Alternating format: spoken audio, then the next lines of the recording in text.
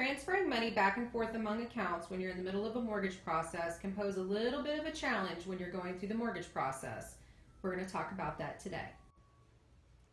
Transferring money when you're trying to buy a house among checking, savings, and other accounts can be a little tricky. So today we're going to discuss exactly how you want to get this accomplished. So transferring money when you're in the middle of a mortgage process poses a bit of a problem when your bank statements don't match up. So what I'm referring to is when you look at your checking statement dates, say January 1st through January 31st, and your savings statements, say January 15th to February 15th, we won't be able to see the same activity dates on those statements.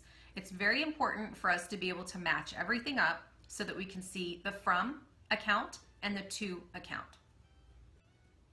So how do we avoid this problem of the dates not matching? It's very simple. All you need to do is go online, get activity date range printouts done for yourself on the dates that are missing.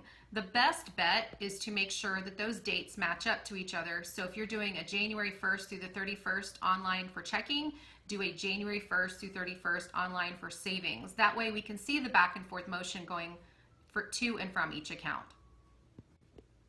I hope that these series of loan tips are helping you in your process, and our next video that we're going to be doing is on gifts, so definitely want to keep an eye out for that video.